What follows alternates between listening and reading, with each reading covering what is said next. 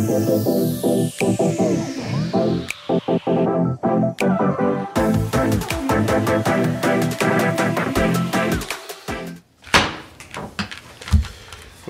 this March 30th, 2023 Town Council FY 2024 budget work session. We'll start with the Citizens Forum. Is there anybody here that would like to speak? Come on up. Let the record show that there is no one here from the public to speak. And we'll move into discussion, starting with the debt schedule, and we got a lot of stuff in front of us here. The things that are hole punched are meant to be put in the binder, right? I mean, they're, yeah. So y'all can keep all your extras if you ever want to look back at your notes. And last week we went over the debt schedule and the fund balance. We didn't finish the agenda, so we used the same one. I know Chip wanted to talk first about the bond payments again, and then we can go into health insurance. Sure, and as I emailed council, sort of teeing this up, we had discussed last week a prepayment or early payment of a couple of bonds. I think there was, I just kind of wanted to talk this out a little more fully after we all had a chance to sit back and kind of think about it. I'll let you talk about your plan, and then Councilmember Beecham he was the one who recommended we move up that payment and just sort of have a. Just so you know, I did some number crunching, and so it looks like this. Yeah. Got some red on it? Yeah, just to kind of give you an idea of how each one affects the earning or interest. The idea, the concept was, since we had such a great amount of interest coming in, was kind of harvest that off. I won't say monthly, calculate monthly, but on a quarterly to 6-month basis, and then use that to attack the debt without impacting the fund's balance itself. If we were to take off the immediate payment, we would still be harvesting a great deal of interest or bringing in a great deal of interest, but we would be to the negative about $73,000 if we just did this as I had laid it out. Karen went and dug a little deeper after we talked about this. We will save $21,000 on the ARRA bond. Again, the ARRA bond, the interest isn't what's getting us. Its fee is $5,700 a year. It's an excruciatingly high fee. The 2012 bond, we would save $149 for a combined amount of $171 over the life. If we pay off the funds balance lump sum, the total saved is $201,193, which was higher than $171, until you take off that $73,000 in interest that we would have earned had we just kept the top up there and just been skimming that interest off the top to pay at the debt.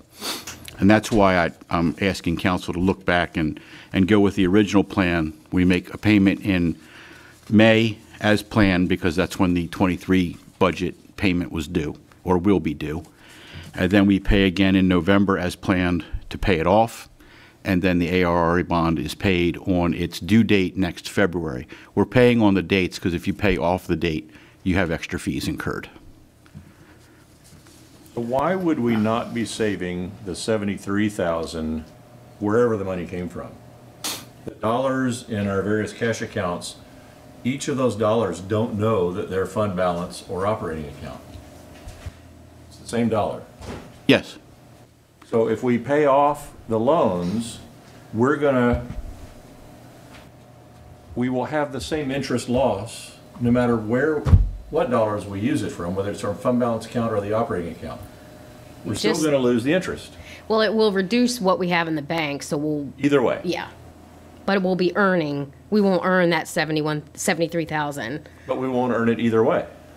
If the money's still in the bank, we will. How's it going to stay in the bank? Because we're going to phase it in and pay based off interest earned over a period of time instead of right away. We'll phase it out of fund balance then, instead of phasing it out of the operations account. I mean, and I guess that would be the same thing, essentially. We're just not going to hit it right away in May. We'll phase it out. It'll still be essentially the same money. Yes. But we'll still keep the interest because the fund balance stays the same now. How does it say the same over time? Not over time, but over time, we're earning that interest. So essentially, We're not earning, we're earning $73,000 less interest over time. She's saying don't take it out on May 1st, take it out of the fund balance at the phase schedule, Okay. Whatever schedule you want, just pay it off with fund balance instead of out of the operating statement. but Well- still phase it. Yeah, okay, that's the same money is what you're saying, because that interest is in the fund's balance. And that's going in there, and we're actually, well, we were pulling it out of there, but I'm trying to identify that is, we're not trying to touch the core balance of the fund's balance. It's the interest that's accumulating that we're stripping off. I am supportive and prepared to move forward with the phase payments harvested from the interest from, I think The that fund way that balance. will allow us also to just keep an eye on the interest rate. If anything's going to change, we can revisit, as opposed to pay it all now and then the interest rate drops. Not that I expect it to, but over a year and a half, not sure where we would be at with the interest. So that would help. sure. Okay, so this is different than either one of these proposals. It's kind of, No, the We're, same. we're well, no, reverting- because the payment, where's the payment coming from? It's not coming from the funds balance, right? I mean, it's coming out of the operating budget. If we're gonna pay it off. Right. Whatever schedule we're gonna pay it off, pay it out of fund balance instead of off of the operating. Right. Income. Right, and the PUT funds, that's not really, that would normally be operating, right? Yeah, the cash, it's the same dollars. Yeah. It's just a matter of whether it hits the balance sheet or the P and L. Right. What is your recommendation? I like the phased approach just because I want to keep an eye on the interest to ensure that we're continuing to earn what we, instead of paying it off now and then if the interest rate drops, I don't want to. Okay, is there consensus for a phased approach at least? Yeah. Yes. Yes. Does it matter to you where it comes from on the balance sheet? No. Okay, then I think Essentially, we if just we sort of, phase it, we're still earning interest on a lot of that money. so a phased approach seems fine. The phased approach is what I think is the optimal approach. We have a couple things coming, and I don't want to harp on the plant, that's a different issue, but we've also got a request in for significant funds, federal funds for roads. I got a thing back from Senator Van Hollen's office, who we worked very well with last year, asking some more questions, already provided. If they come back to us with anything close to what we need, that funds balance is there to kind of whittle down or complement and stretch our dollars farther to get that neighborhood done. So I'm keeping an eye not on the immediate balance, but on the future balance and how we implement corrective actions or maintenance over time. Steve, you've been talking about how ridiculously high our fund balance is. So the thought of paying this off with fund balance dollars addresses your concern. The fact that our operating statements come in negative position, we're drawing from fund balance just to get a balanced operating statement here. So why rob us even more? Sure. I mean, we solve two problems here if you're gonna pay it off out of fund balance. The general job with your thinking? The cash assigned to the operating fund still continues to earn all of its Sure, interest. it does, The yes. fund balance does not continue to earn as much interest because we've used those dollars to pay off the debt. And if, we're still phasing it, so essentially, it's not all the money coming out of it. Splitting Yeah. hairs a little bit here, Yeah. I feel like. I think we're in violent agreement. The phased approach just allows us to keep accumulating the interest, but it's all going to come out of the same bank accounts, is what you're saying, if I'm correct. Yes, and from an accounting perspective, I'd rather see it come out of fund balance than off the operating statement, because that'll help with this negative that we got here. It's frustrating enough that the budget comes to us with a negative, out of balance, but it will impact that less and will address your too large of a fund balance issue. And as a reminder, with paying off the funds balance, that negative goes away because we put back the payments that we would have used for the 2012 and the ARRA to the tune of Yeah, 300 and, Close to 400K. yeah. Well, the negative just goes away by the interest amount, not by the principal. So whatever interest was gonna be paid, you know what I'm talking about? Yeah. We've got a good decision, I think, here. You're in a good place. I'm happy with it, You yes. are in a good place. You're in a good place, and awesome. We are cranking forward. Thank you for obliging me with revisiting that decision. And we are health insurance. Probably, yeah, you're being recorded. Anything you may say, I don't know the Miranda. Chief, you are. Raise my right hand. St. Michael's makes you do that. So before I begin, I wanted to at least let you know that I did give you some updated sheets for A92 department and B10 for active and proposed health insurance and HRA cost estimate totals as they needed to be. It looks like this. So the B10 is the green. Okay. The second page. Yes. Oh, I'm sorry. It's Yeah. a two-page handout that replaces some of the pages in the multi-page handout. Correct. So there's 2-page handout that doesn't have pages on it, but they're going to replace page 1 and page 2 of the stapled health insurance packet. Yeah, I don't know. And that's going to correct the health insurance budget line totals for A92 and B10, which Karen has updated in the current budget spreadsheet, so the numbers will match. As you can see in A92, from the last time we were looking at the budget for health insurance and HRA, so that there was like a $30 decrease in the health insurance and a $1,300 increase in the HRA with a total net difference of $1,270 for A92.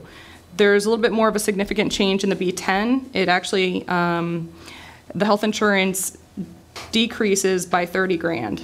And that is because one of the employees has a different enrollment than what was in there. And just so you know, that these are manual entries because I don't have a database that can actually just pull the report. So these are all manually tracked and maintained. So I apologize for that oversight, but it has been corrected.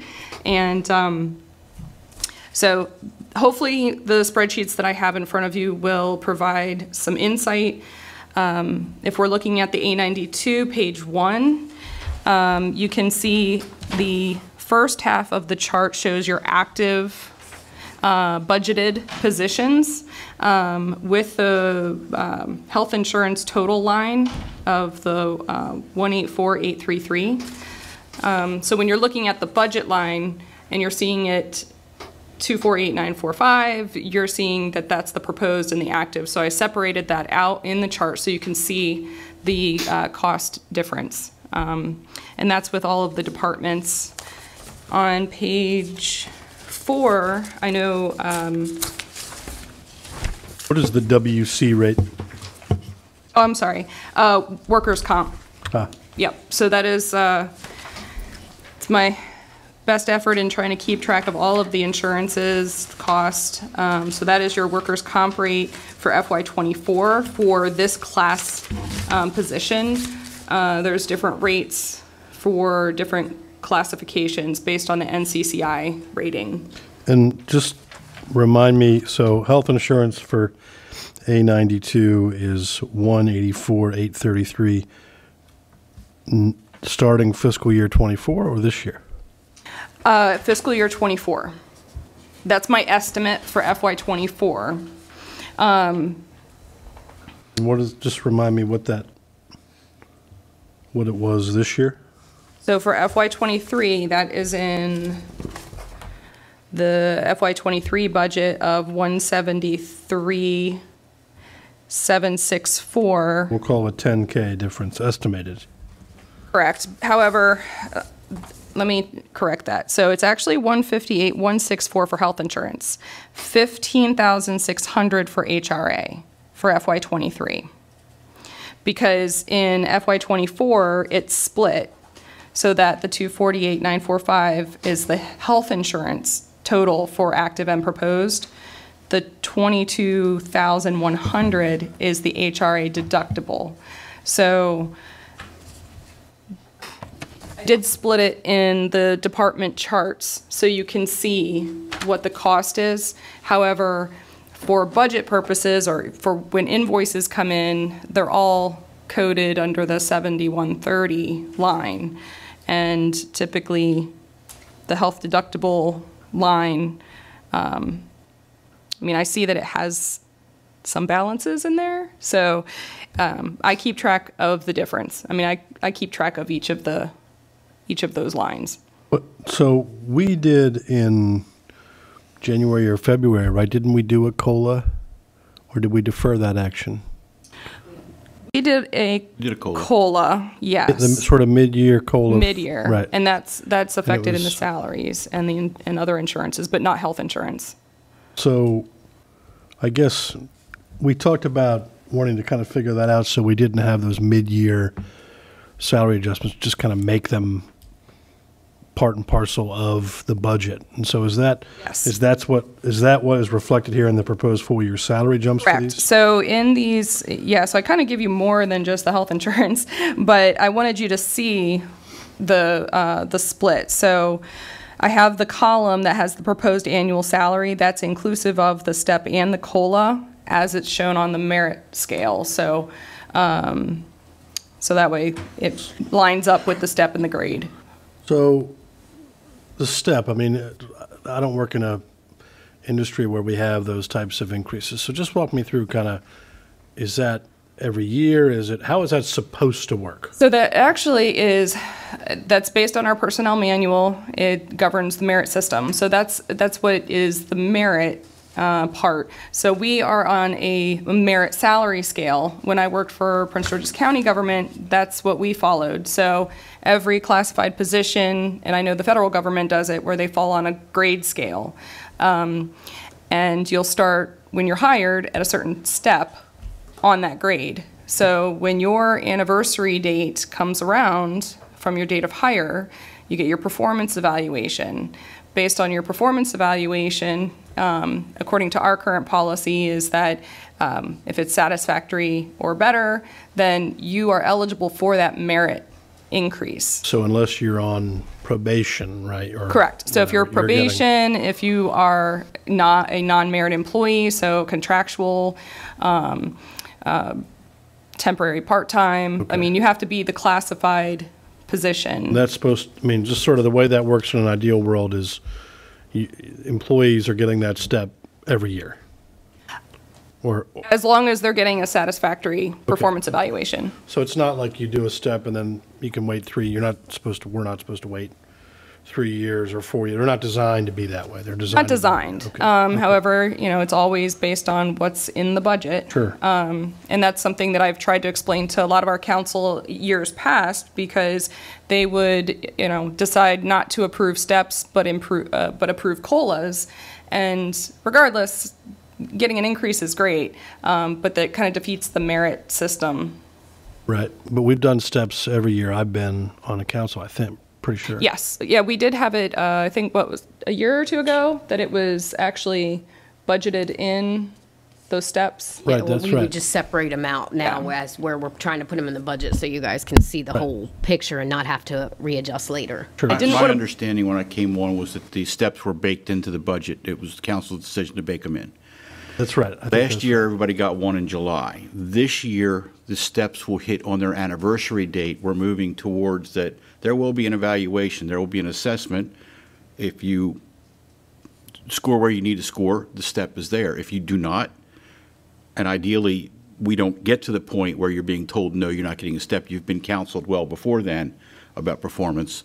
And that's why you'll see a differentiation in these, because all the steps aren't hitting 1 July. I get you. And then, so, just one more, I'm sorry to bog this down. Oh, but no, it's fine. Do you, when it comes to things like leave time, is that also on the calendar, or is that also on when they commence their start date, or is it on the calendar when they lose that time? Like when they hit their caps or what? You know what I mean? So in our software system, it does have programmed in a cap for end of year, so that if that's what you mean, or if when you do first. if I can only carry over 1,000 hours, right, and that's my limit. I don't know what the number, 400 for annual leave, yes. 400. So when is that, when am I losing that? On January 1 or? The last pay period of the calendar year.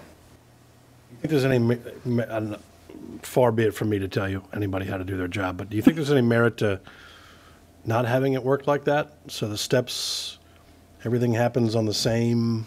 So you mean like, okay, so the annual leave, if You lose it you on hit your your anniversary anniversary. date and you've capped at 400, I mean, it would have to be, if Or the the steps system, all all I can say is that if the system can't do it, we will have to do it manually. Or the steps and everybody loses their time June 30th and everybody gets the step July 1st. Like, Well, that's how it used to be, where everyone got their step increase July 1. However, Decision for the step based on that performance evaluation, it does make sense that be the trigger Yeah. point in time. and it staggers problem? cost. was there a problem with doing it that way or? It was because our old policy had all performance evaluations January of every year. However, the calculation part of it is so certain departments have different probationary periods. So if you are, all employees with the exception of police department have a 6-month probationary period. So Police probationary period. 1 year. That's if they're Maryland certified. So it's, so when you have to figure out, okay, everyone has their evaluation in January, let's say if somebody was hired in December, they're already getting a January evaluation, or they're having to wait the 6 months, get it, but then they get a step increase in July like everybody else. I mean, it's pretty typical in private industry that everyone gets evaluated at the same time and that there are just trigger dates. So like at my company, if you're hired after, I think it's November 1st, we don't evaluate you and you're not eligible for merit until, they're waiting in that case, we only do merit in March, so, which is the same as a step, basically. They're waiting a full year, which is unfortunate, but it seems to me like this all sort of taking place at once. Jiving with the fiscal year would make a whole ton of sense for us in terms of understanding, actually being able to budget it. You would know. Well, I do. I calculate Yeah, based, yeah. and then that's the thing He's is doing that math. when when I worked for the county government, it was pretty typical in a government where your performance evaluation was based on your anniversary date. Yeah, this is the first place I've ever worked where it wasn't based on my anniversary Oh date. my goodness. Yeah, I guess the federal government, the evaluation period was That's government. at a fixed calendar time, but your step increase was based on an anniversary. So there's a lot of different ways you can do this. Yeah, It's So, a I lot mean, to you keep could- track of. It's a lot to keep track Right. of. on It the- is, on and the that's app. why we just had it as the anniversary date. You get evaluated, and the other thing too is that you're bogging down the department head or the supervisor every month in January when that's also tax season and everything else. So it's really gets hectic. But if you're spacing it out where they evaluate an employee maybe once a month, if that, they can spend more time evaluating and sitting there having a conversation with the employee, more engagement versus Pencil whipped. I Yeah. think sometimes. It's- We're all done Yeah, the no, same. I know by my 8th person, I'm like, Yeah, right. So we really want to make it more No, of I'm a more valuable occurrence, for the performance yeah, evaluation. no, I definitely understand that. And we have it in the system where you can put in there when is their next review date. So So you said when you worked for Prince George's County, they got a step every year?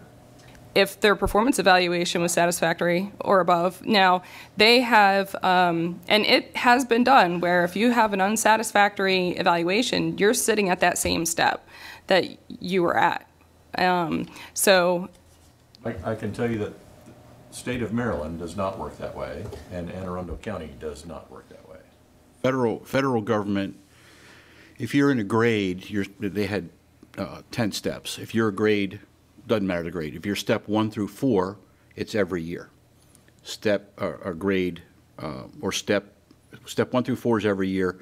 Step 5, 6, and 7 were every 2 years, and steps 8, 9, and 10 were every 3 years. So you could be in grade, you can be performing, but the longer you were in grade, that you weren't getting promoted. You know, if you're a step 9, you've been in grade for a while. You know, so it tells you something to kind of I can tell you also that the way that the salary scale works is that the higher the step you are, the less of a percentage you get. Sure. I mean, go ahead. Sorry, Jim, for the state, in theory, it's supposed to work that way, but it's contingent on the I mean, when I worked for the state, I was only a legislative non-merit employee, so it didn't apply to me, but it's supposed to be on a schedule, and just the legislature does not often approve the steps in the budget, correct? Yeah, it seems to be an extraordinary event. For them to And happen. The governor proposes, as Governor Moore did last week, I think, proposed that all employees get a step. That was an unusual thing. Right, but in supposed to happen, it just doesn't. I mean, the step in this, well, I've been there 2.5 years and haven't had a step increase yet, so. sounds like Jim wants going to work for the town. Which I can honestly say it is contingent based on our budget. Or Prince George's County. So, Rundle didn't do it either. so this is, I mean, the step and the COLA is costing the town $31,000. A $31,000 investment in our staff. Is that, would you, Correct. I mean, as you look at a budget and you sort of think, you know, what are the sort of knobs you can turn to make this work for you, whether it's politically or ideologically? I mean, I'd rather have a step and a COLA than a $20,000 training budget. That's just me. That's just my approach to things. But no, I appreciate this. I was going to say, I'm only here to show you the data, so Yeah, whatever you decide is. I get it. We all, I think, we So, appreciate it. so you know, and then, so that's your pages for each of the departments, and then there was the other one on page 4 that provided you with the premium rates. So I know Ashley had mentioned during the last meeting that she would like to see what the FY23, FY24 difference was. So these are the premium rates. This is equal for the employer cost share of 85. It's on page 4. Oh, excuse me, page 1. Well, one of one, but technically. One of one. back to five. Oh, I didn't know that it was correct. I'm sorry. So it's this Page sheet 5, here. one of one. It's the first page 5. Yeah. So yeah. Okay. Yeah. Sorry, I got thrown off a little They bit. just all look so similar. It's Well, I like colorful, charts. So, like I said, this is the premium rates. The first 2 rows, these are the total premium rates before the actuaries calculate the different tier levels. So what that means is when we get an invoice, they have 2 tiers, a single or a family. And this also, shows you the breakdown, so you can see that, and I've calculated this years ago to ensure that the actuarials are calculating it so that we're not getting screwed. So I've gone through it numerous times to make sure that it does balance out in the end. So the first 2 rows are basically what the monthly and annual premium rates are for a single or a family. And that is actually, oh, and I apologize. So that is actually for the gold plan before the breakdown. So as you can see, where it says the 11% increase, or percentage increase, when it's broken down by the actuarials, we have 2 different plans, the gold plan and the silver plan. You can see that the percentages increase is equal for all of the different tier levels. So from FY23 to FY24, it's not like, the employee has like a 15% increase versus an employee spouse with the rates. And then in the right-hand column, where I also provided an annual employer cost, and this is based on total employee enrollment for both of the plans. So the estimates are based on census enrollment as of January of every year. And this is when I have my mid-review with Cigna, our carrier, as well as our broker. And they provide me all of the detail, all of the information based on everything up until December of the current fiscal year. So their census enrollment is based on, 16 individual or single enrollees, and then 13 for family. So you can see the FY23 cost versus the FY24 and what the difference is for that. And so I just broke it down to show the number based on which plan they were enrolled in, as well as the FY23 and FY24 cost. And so at the very bottom, it just shows the total census enrollment at that time and what the total department cost is for as of January 2023. So these numbers fluctuate. It's fluid because of any personnel changes, any qualifying events that can occur that can all of a sudden just change their premium rate. So I try to keep it as accurate as possible for this month. So, but again, this report is based on information as of January of 2023 for the FY 24 and 23, FY24 enrollment. For the 10% increase, if it's in here, I'm missing it, but you might be able to give an estimate of how much of that was due to an increase in census and how much of that was a premium increase, or is that a per capita number there? So there was an 8% medical and prescription trend, and that was actually based across the board of all the members of the health co-op with Legit. So, yeah. So other than the 8%, the rest is due to a census change? Claim fund, Okay. typically, yeah. Was there a census change? Since FY23, yes, but like maybe 2, 3, yeah. I'm going to suggest something maybe somewhat revolutionary. I mean, if you look down the final column of FY20, this is back to page 1. Oh, I'm sorry. which, A9. A92? A92. Sure. You've got, and obviously this is fairly confidential stuff, right? We don't want to be talking about people's salaries in open Correct. public comment. But it strikes me that there are some equity issues apparent here in the complete allocation package for people that have the same title, right? People that have the same jobs. And I just wonder, like in my space, in the nonprofit space, every employee at my nonprofit gets a letter at the beginning of the fiscal year that says, this is the entire compensation package, right, for your position here. And it's not just because there can be a lot of griping. Oh, I only make 60 grand. Oh, well, we insure your whole family, and you've been here long enough to get that benefit. So actually, your compensation package is closer to $100,000 than. We've definitely. Yes. I don't know that there's a silver bullet solution to this problem tonight, but it just pops out to me that like you have people doing the same job, or at least with the same position title. Are we talking, because if we're looking at the position titles. People in the same grade and step. Well, I'm no, trying to- if they shouldn't be on the same step if they're making different amounts. If they're not making different No, amounts, the compensation's the total different because we're compensation. insuring their family maybe versus Right. not. And here, so Yeah, well, okay, go ahead.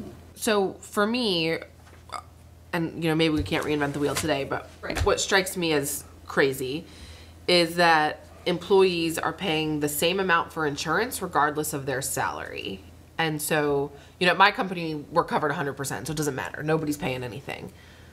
But if you have a cost share in the private sector, typically you have it phased. So from my math, and I'm really bad at math, I've said that a million times, but employees pay anywhere from $126 to $400 a month out of their paycheck to be insured by the town, based on my math. Why should someone who makes whatever our lowest salary is, let's say, you know, in the streets department maybe, why should they pay the same for insurance as someone who pulls down a 6-figure salary from the town? Well, the health insurance is not based on salary. It's based But I'm saying on it could be. your enrollment. Our cost share could be. We could say we're going to pay 80% Oh, okay. of employees over a certain salary and 85 of it. It just seems crazy to me I see what you're that saying. an employee making a far lower salary pays the same for insurance as someone making $100 grand a year. Or there's, Right. I mean, as someone with kids and a wife who, you know, there's sort of, it's, I don't want to say, you know, they're not taking more take-home pay for sure, but the overall package is much more generous if you insure your kids and your family, you know, with the town than if you don't. Right. And I think it's just a little bit of an equity issue for people that might not have kids, they, you know, don't have a family, and or maybe they're getting their coverage someplace else, right? But Well, and it's definitely something to talk with our broker about, because I know that when we first joined the health co-op, well, actually even before then, we always had this tier breakdown. We have, you know, the employee, employee child, employee spouse, and family.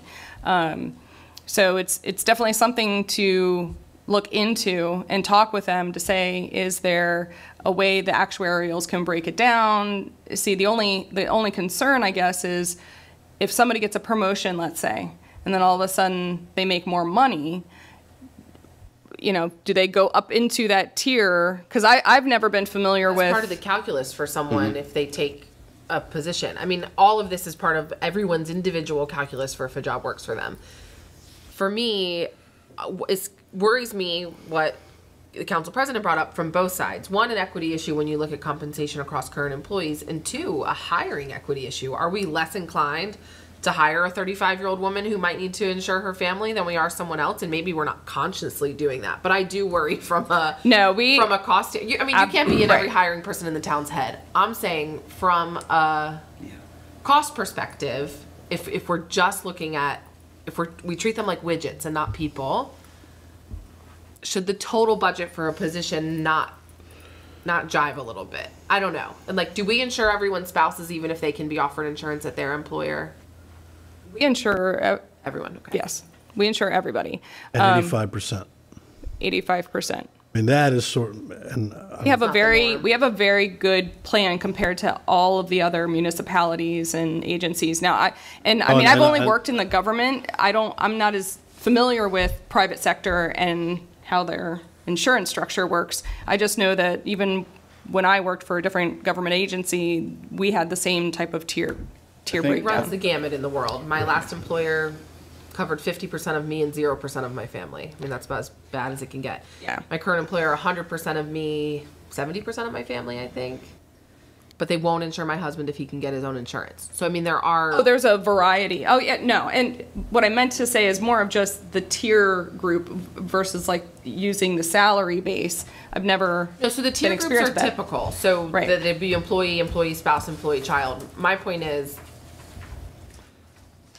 let's say the premium is the employee share would be different. So you're not changing anything I about see what the you're saying. tiers. You're So just the saying employer- employees making over 80 grand Got it. are going to pay 20%, and employees I see making what under you're saying. are going to pay Okay. 15. it's a I'm on board with you now. Okay. Well, and I'm going to say something that's just strictly anecdotal, but in my study of these sorts of things, the compensation package for government employees, whatever that means, right, has always been heavy on the benefits because the government, again, whatever that means, couldn't compete with private sector salaries. Strictly anecdotally, on the A92 page, I don't see that being the case.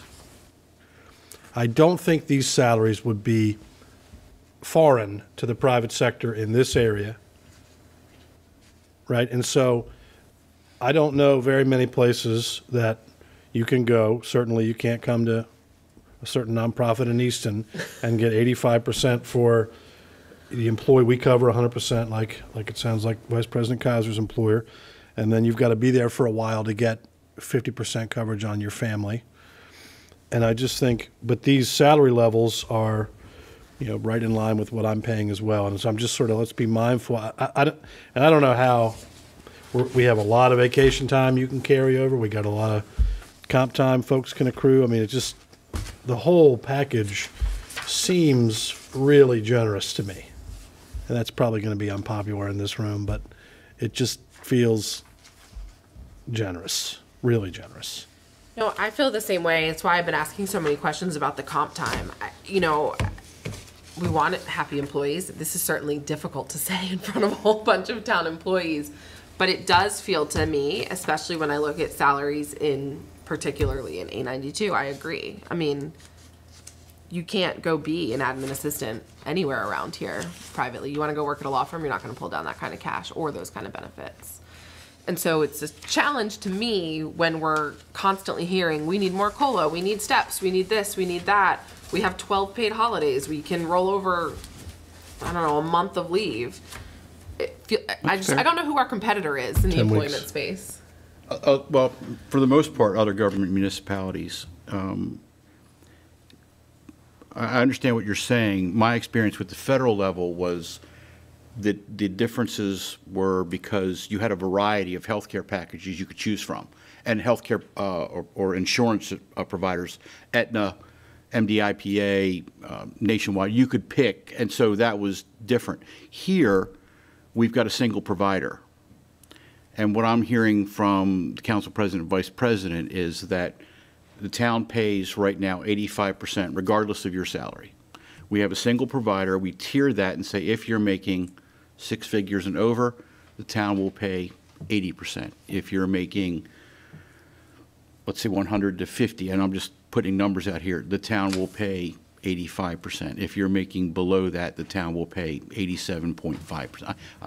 Just numbers, but I understand what you're saying.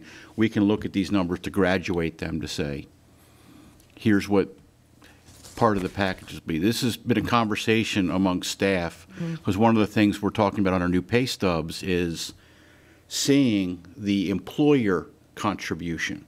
So when people say, well, I'm only making this, and it's like, well, by the way, $16,000 a year is coming to you to pay for your health insurance. Mm-hmm. And you're paying this. So I went through this with the government. It was contractors make $1 bazillion, civilians get everything, military gets nothing, and then you tell the military folks, you get uniforms, you get a housing allowance, all your health care is 100%. When you come out, it's all going to come out of your paycheck, and contractors don't make the money you think they're making. So this is not unique to Centreville. But I understand what you're saying is that a graduated scale is part of your overall compensation package. And I think that is fair. One of the things we've also discussed is we look at steps. There is a max. We're a small municipality. We just cannot go if somebody is working for us for 20 years and they end up, for the sake of discussion, they're an admin assistant making $89,000 because they kept getting steps for 20 years. I think that the salary is then way outpaced the skill set that we need for that particular position or the workload of that particular position. So there is a stop to all of this at some point in time that we're going to have to say, that's the salary, that's the max salary that position is going to pull down. Well, and I think, we're not going to stop inflation in this room or with this budget, but I mean, the problem of pegging salaries to inflation over time is that inflation will eventually level out. You're not going to claw those salaries back. Good point. Right, and I think salary inflation can be a little sneaky, right? I mean, you get sort of, well, yeah, inflation's up 8%, so let's give an 8% COLA, which we've seen some in the nonprofit space, and probably private sector, I suspect. And then next year, inflation, is not, it cools down. And that's typically why the COLAs are not every year like a step increase, would typically be if you're having it as part of a plan for this is how you get your merit increase. So, but it is based all on budget as well. Based on what you just said, we don't have ranges for these positions where they stop. I mean, because yes, they do. They do. What I'm saying is, so we have 20 currently. So years ago, previous council. And I think it was based on just trying to develop a longevity plan. We used to have only 20 steps. previous council approved to add 5 additional steps, and that was for employees at the time that had been working for the town for 30-plus years. So let's say you hit year 25, you've You've done maxed all the out. steps. Do we make a one-time payment to that person equivalent to the previous step? Only if the council approves a COLA increase, they will get an increase. Yeah, that, once you max the steps, That's it. Gotcha. If- Okay, yeah. yeah. I mean, at my employer, and again, that's just because it's my experience, if you max your range and you're eligible for that merit increase, you get it as a one-time lump sum. Gotcha. Because what incentivizes you to do a good job? Correct. Yeah, well, and we've exactly. just never hit that point for anyone who's actually made it to the 25. So we haven't had to. We did do have the them hit one 20. time. Several We had years somebody ago, live. We did have employees. We did have employees their hit top. 20, and that's when the 5 additional steps were approved. Yes. I mean, I don't think things like changing, creating a tiered structure for, I know we're up against the clock on the health insurance, and that was wonky to me last year. I mean, so we start our budget process and we're sort of told, figure out health insurance right now. There isn't really time to make wholesale change to the program. The way that things have been working, though, the last 2 years, it hasn't been as hard. The only issue is that if there's any plan changes, then I have to work with the brokers to get the new plan documents, the new policies and everything provided and updated before open enrollment. I typically have to have open enrollment done within the first week of June, so that our carriers can prepare for the new health insurance effective July 1. So, I was looking at the timeline to figure out, okay, when is the last point, that we can. we get the Get it numbers, what, approved. 9th of March? For the new, I've pushed it to be as early as possible. So actually this year I was able to get the health insurance rates in, was it February? Like January is when I had my mid-review, and that's when they typically start getting the health insurance rates. However, that's just the medical insurance.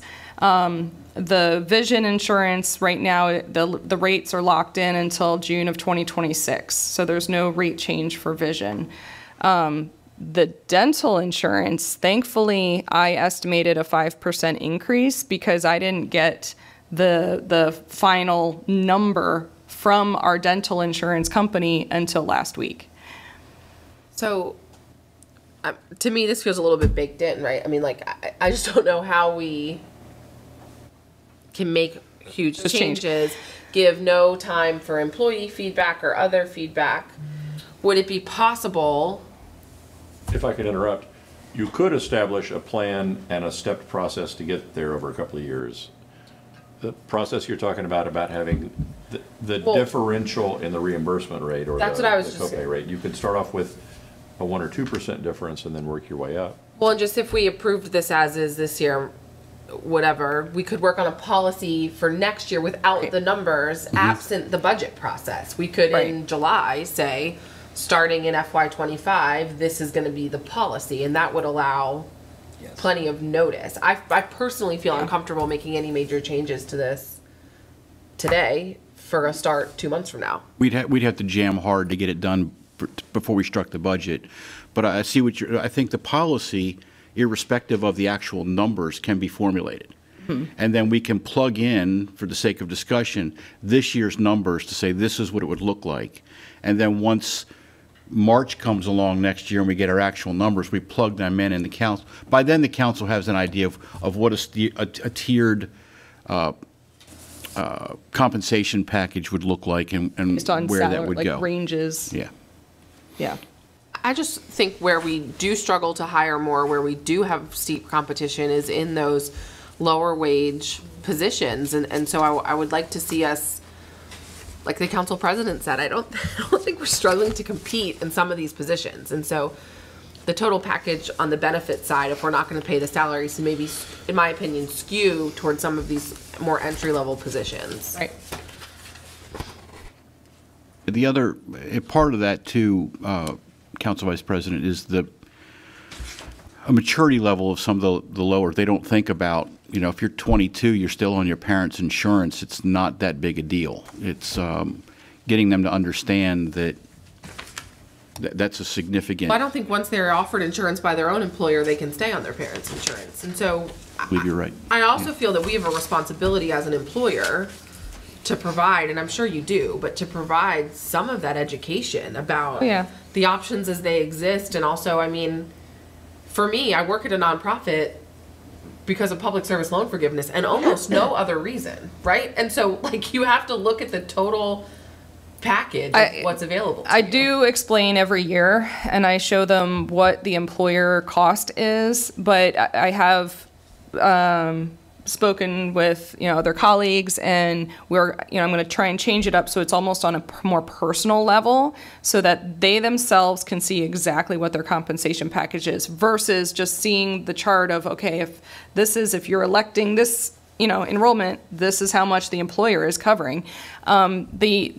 What I've noticed is that regardless of what I educate any employees on, several of them will think that it's an awesome thing until they see their paycheck. And then it doesn't matter, the benefit package, they still hone in on their net pay. And but I do still continuously try to educate them on, well, you're going to the doctor and you're not having any co-pays, you're going. Where do those employees exist in the org chart? I'm sorry? Generally speaking, where do those employees exist in the org chart? In the org chart? Yeah. Lower. At the bottom. Absolutely. I think that's the point. But no, what I'm saying though is that, we all do try to educate them, and I do try to educate, especially with the benefits, trying to get them to understand that as well. Sure. No, I'm sure you do. Well, we have beat this to death. So anything else? No, I just wanted to go over that, and if you want to approve it tonight, that's fine. If not, you can do it next week as well. Well, no reason to put it off. But I will certainly put a note to work on something for FY25. The health insurance, not health insurance. Not the COLA and the just the health step. Insurance. Right, so just the 85-15 share basically is what you're correct. If the percentage is going to remain the same, the 85-15, or so approving no change in the health insurance. Right. Plan. Correct. We're approving no change. I make a motion to approve the health insurance as presented if we work on a policy in the intervening year for next fiscal year. Second. Any discussion? Sounds good. Councilperson, We got roll call it. Councilperson Worth? Aye. Vice President Kaiser? Yes. Yes. Yes. Yes. thank you very much. Thank you. And I'll certainly work on the FY25. Thank you. Watch you some time. Yes, thank you. I'll be in Texas working on spreadsheets. Keeping in mind, we might not all be back here. Kick a lot of things to FY25. What else can we kick?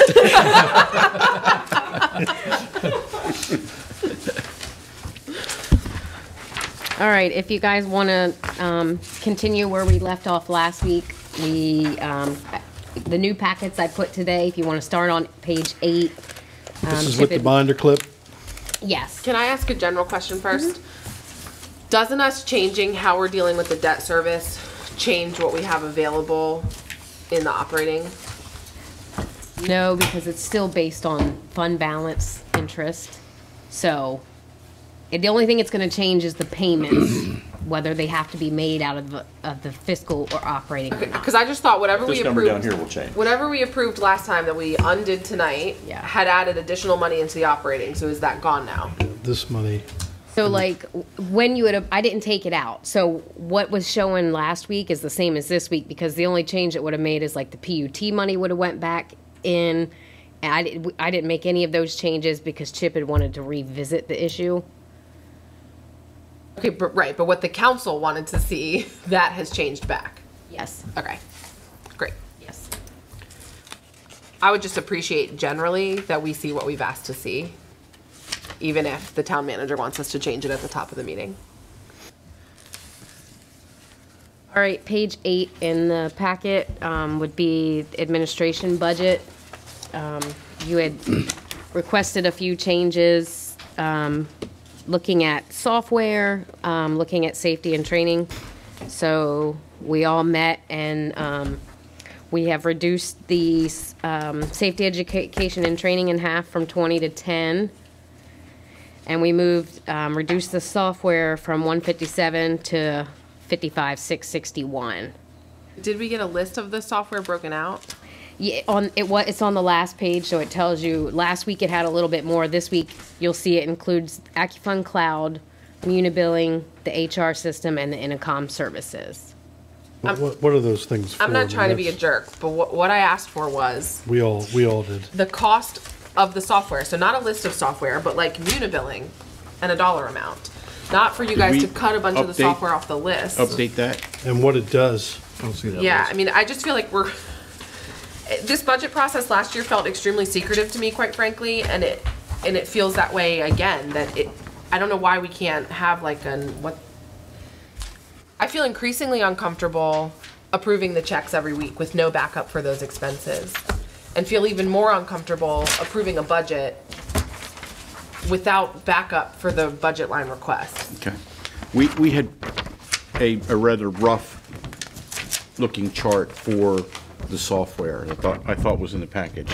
We'll fix this if we could delay this till next week, if that would make you more comfortable to get that breakdown. Oh, and I think we talked about, so, not just what they cost, I'd like to know what they do.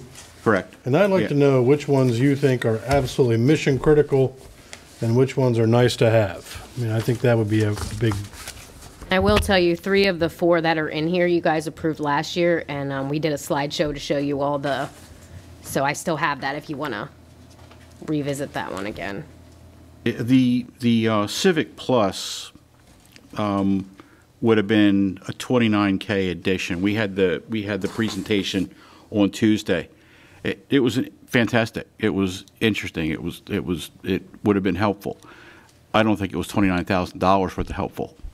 After we went through all the different variables, there are some things that would be time savers, efficiencies, and capture a lot of documentation for us. However, when you look at the cost of what it would do is to do it manually compared to what they were offering, I just didn't see there wasn't a bang for that buck. How about we have that discussion when we have the paperwork where we Got can it, follow yeah. what you're saying? Yeah.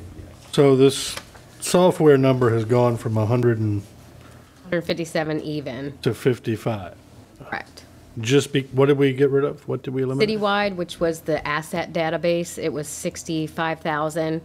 And also the Civic Plus permits and module that Chip was just talking about. Just code permits and zoning. Okay. Is there an easy way to have since we talk about this over the course of 4 weeks, to have a column for what changed from week 1 to week 2, yeah. week 2 to week 3? Just Absolutely.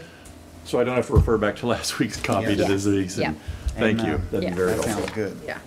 Citywide asset was a $60,000 nut, is that what you said? The front end, the first year. And that's to track the GIS wastewater capacity, right? And that sort of, That was to track all our assets like roads, buildings, when they need maintenance. Project management. Yeah. Yes, there's some benefit to it. I'm in discussions with Easton. They developed their own. Let's see if we can get that. When you put something in the ground or you have data on it, you can do all that from when it was buried to what was put in and life expectations and all that to tell you not just putting data in when you've made a change, but it will do the calculus and the algorithms to kind of figure out when you will expect to have to make a repair. And my understanding is they're fairly accurate, but they are. there's somebody in the town, on the town staff that knows how to operate this stuff, this software? They'd be trained to do it. Okay. Would it track the equipment in the new plant? Will we make that part of the deliverables to include that information into that into the To City the Plus database? database or whatever. I'm assuming we could if we were to make that purchase. Yeah. If the grants would cover that, is what you're asking? No, well, that's the Well, there's obvious other- question, right? I Yeah, mean, that's, Yeah. yeah. I don't see why it couldn't be part of it if it's part of the digital infrastructure of the plant. That would make sense. Yeah, like how long the control system's going to last, how long, you know. But to Jim's Pumps, point, motors, whatever. will the grants pay for it? I think that's, Is an allowable charge? yeah. We can find that out. Yeah. If so, is it limited to just the new purchases, or you're allowed to inventory everything else? Sorry, What's the Councilperson what's the Beecham. recurring, what's the annual cost of City Plus just for the, you gave us the 60? Civic Plus, the annual recurring would have been 29, Okay. and citywide, the annual recurring was 26. So 65 initial, 26 ongoing. Yeah. Okay. Do you want to know the other software? I know centrally HR. Crystal, you can't, Oh, you got it. gosh darn it. I don't think they're, I don't know. I'm not- We'll probably wait, just let's stay wait up till there. we Oh, can get until you the get the list. Get the chart and the Yeah. list. Please, yes. Sit down if you want. We'll try to wait. Just sit here? Yeah. Okay. What the Grab a heck, coffee. right? Yes, please. It's a hot mic, be careful. Right. Sorry.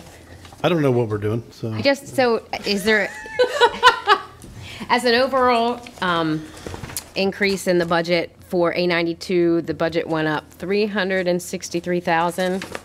Most of that was based in salaries, software, and benefits. So I didn't know if you guys wanted to look through some of this and if you had any questions. I didn't know if you want to go line by line. Well, so let's talk about the salaries. Is this inclusive of new employees?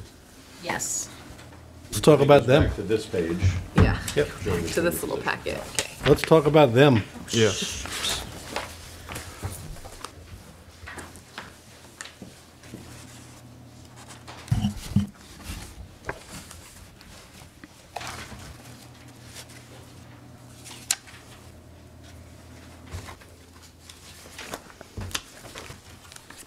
So we have a proposed admin and a proposed finance.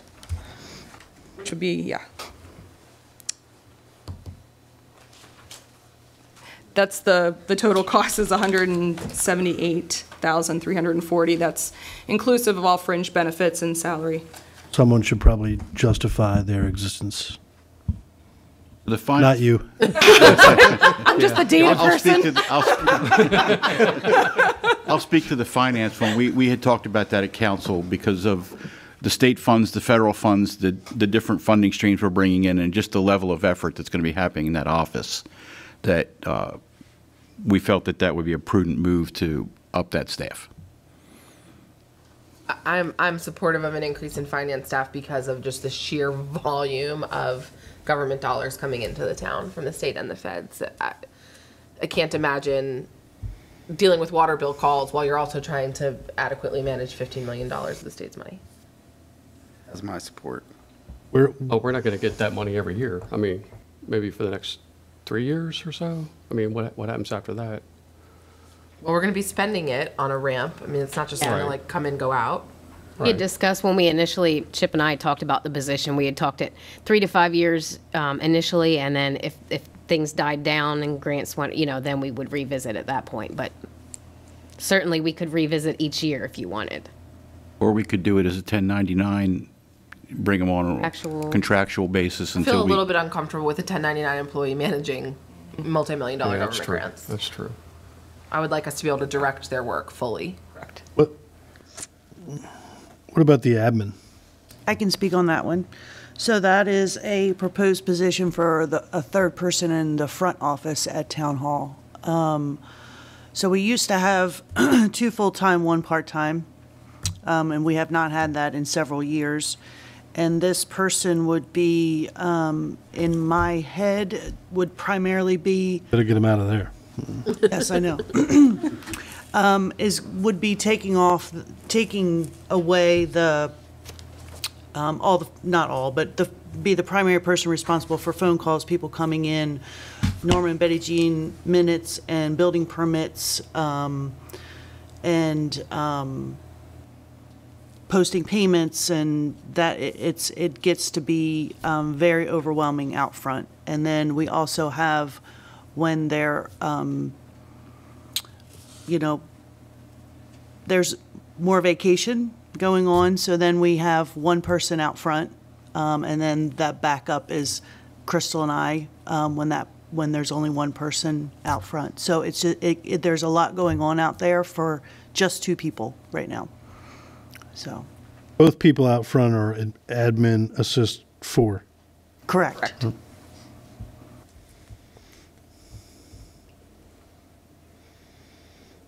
This would be kind of like a receptionist, but taking. Yes. Because And current, And supplement would also backfill. train to back up Norma and Betty Jean, as long as when we were interviewing, in the back of my mind, that person would be the backup for Norma and Betty Jean for Planning Commission, backup if they're out, Park Advisory Board if Norma's out, that sort of thing. offer a cross-training. Yeah. So this will be a 4-person finance team if we have this. So is there any ability for this 4-person finance team to take some of the billing from the front office staff and maybe free up? I mean, you're doing it with, Like Linda does do all the billing and, now, I mean, most of what they're doing is taking phone calls from customers, They have to enter in Payments. payments. Payments, and then they enter all the payments into the system. They're usually the first, so they're usually the first as well for when residents or citizens call asking about their water bills and Trash. So and trash and no, I anything else. get so. that. I mean, okay. hopefully the new phone system may help with some of that. Right. That would. Where are we on finance person on the council here? I'm supportive. Likewise. Same. Yeah, same. Right. Administrative assistant. I am not supportive at this time. Neither am I. Councilperson Worth? Yeah, we'll try to get by without that. Okay. Yeah. Mr. Beecham? I understand the need and will request that we take another look as we're finalizing the budget. All right, we'll take another look. Thank you all.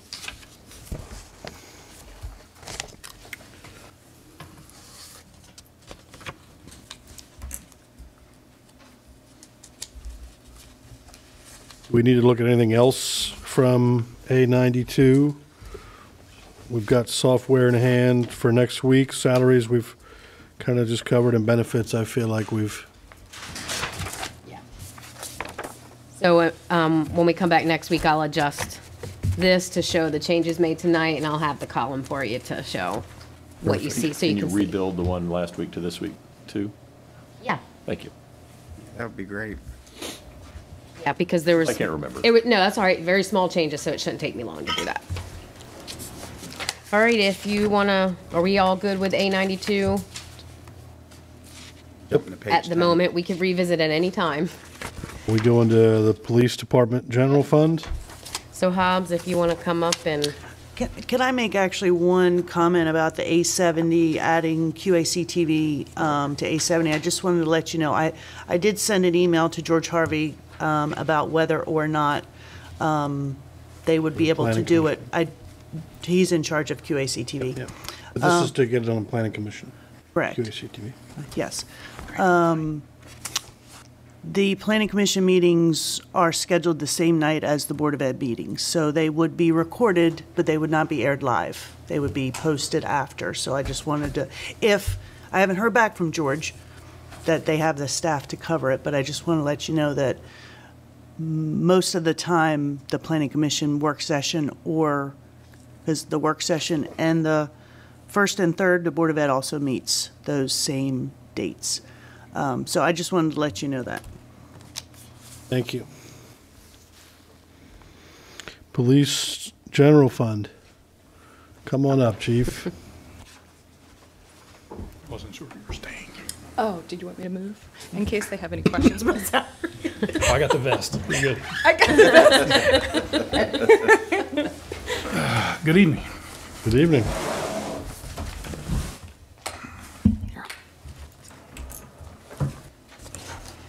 So the overall increase for the police department budget is $326,000, mostly within the salary and pension, and I think it includes another position which Chief could discuss with you guys.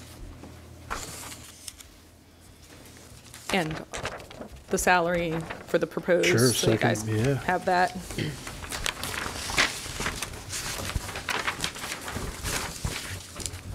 It only took us an hour and 10 minutes to catch on to. So there's one officer in this plan? Is that right? Unproposed. One proposed, That's what I meant, yep. in addition to what we've been allocated for. Which is 13, right? Yes.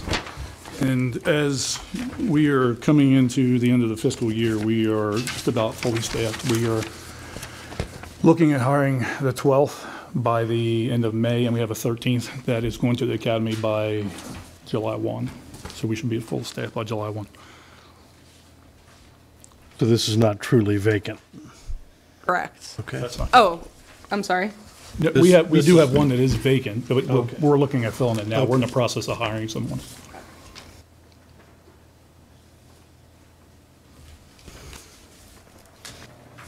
What does council think about this budget? I mean, I will just say, I think, I would love nothing more than to have another officer.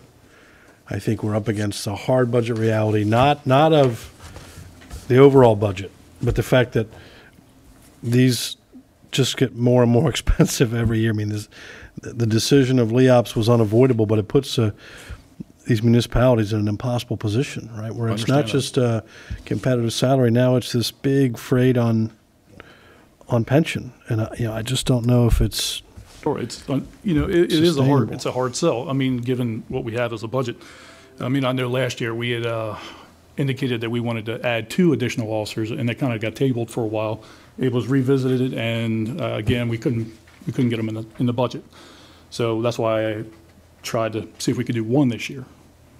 Chief, could you clarify if this one additional is granted, does that combine with filling the 14 position vacancy allow for all of your shifts to have a sergeant? Right now, all our shifts Is do that have. already the case? It is already the case, yes.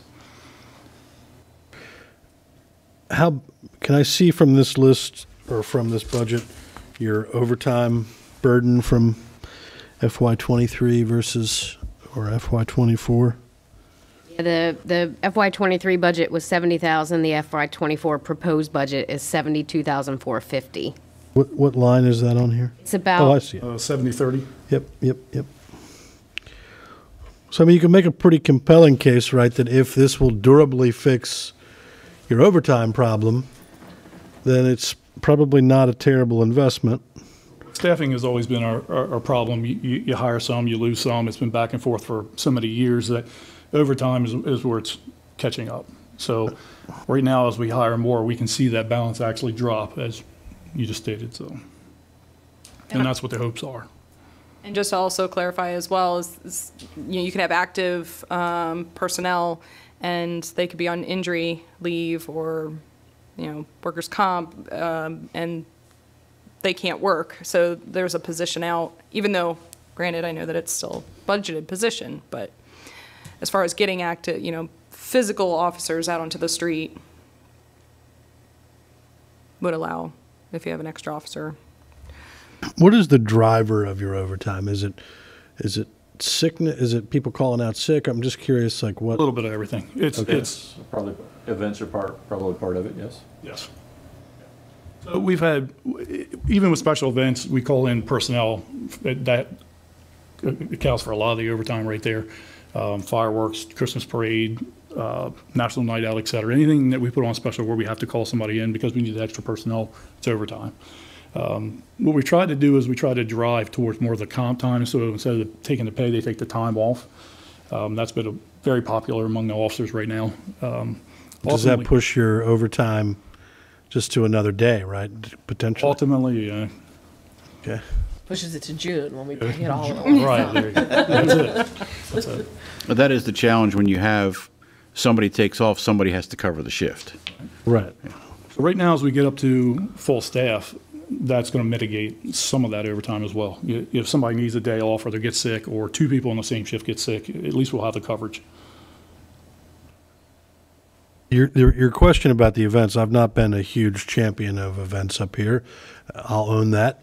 Partly because I think they externalize a lot of costs, right? And you just made that case, right? It's like Yeah, the absolutely. fireworks don't cost us $5,000. They cost us don't. $5,000 plus whatever, we have to pay to have staff Exactly. there, cops there. Exactly. I think And Kip to help clean up after. Yeah, it's better. it's Well, 15 for too, sure. yeah. Oh, I said all. I think I The said entire all town stuff. staff, yeah. Yeah. Essential staff. Yeah. I mean, I've heard of other towns that require that some of those costs are not externalized. If you want to have an event in town, you actually have to pay the town for police service and things that are clean.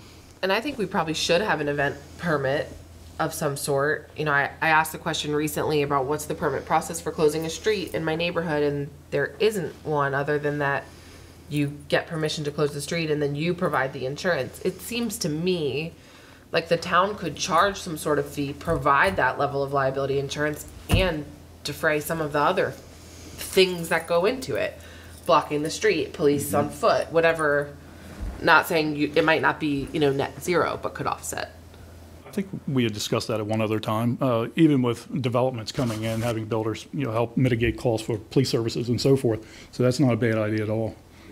I mean, I will use Prince George's County as an example a lot because Crystal and I both used to work there. But in Prince George's County, there's a public safety impact fee when you build a house.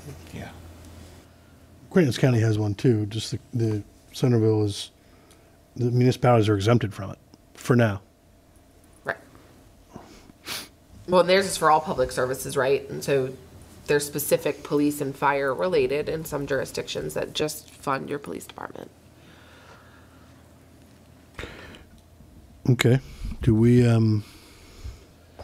so I guess I'll go back to my concern is I think there's enough,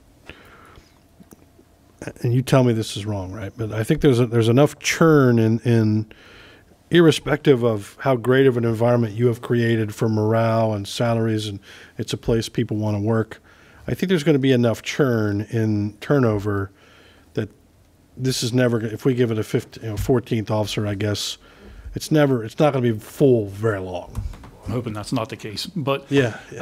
ultimately, Since I've set up here, I don't mean to interrupt you, but since I've set up here, there's always been sure, some it absolutely vacancy has. in the force. Yeah, I right? mean, we're not going to keep all our staff all the time. It's just not the No, case. for sure. Ultimately, right now, we have a very excellent group of people, and they seem super excited to be here, so hopefully we can retain them for a decent amount of time.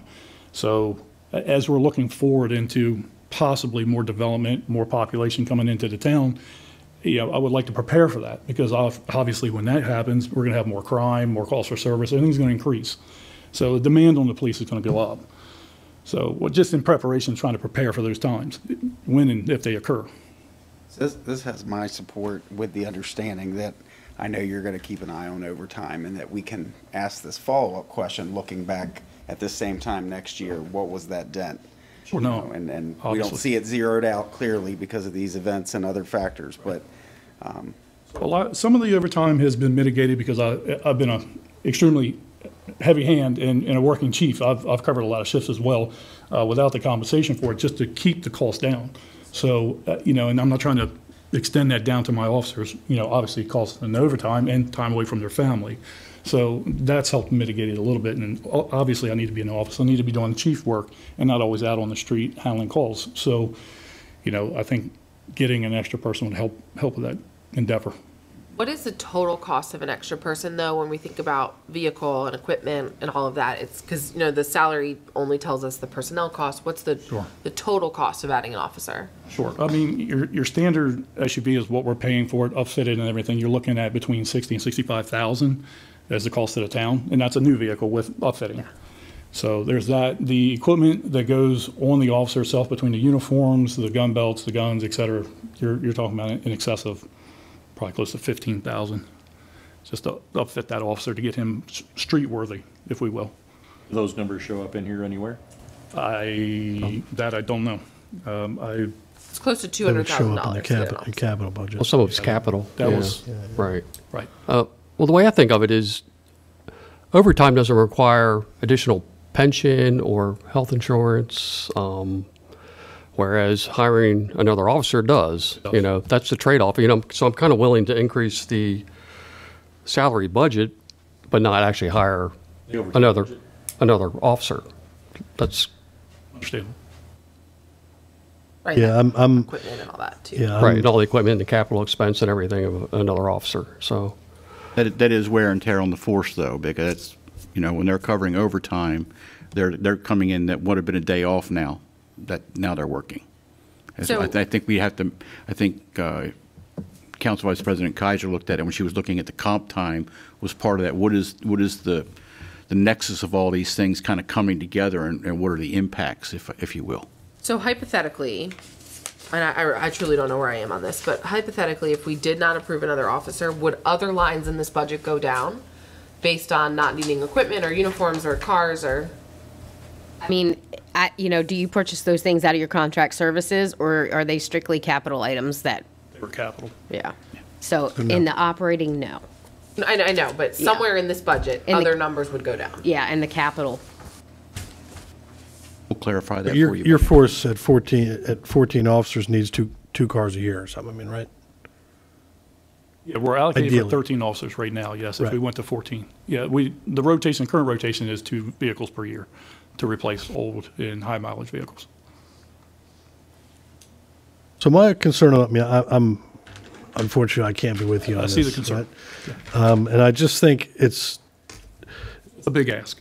not only a big ask, right? I don't think that, I don't think we're always going to be in these sort of flush times, right? Where the town is looking at some good revenue streams from CDS requests that I don't think are going to be there forever. I don't think that's going to be sustainable forever.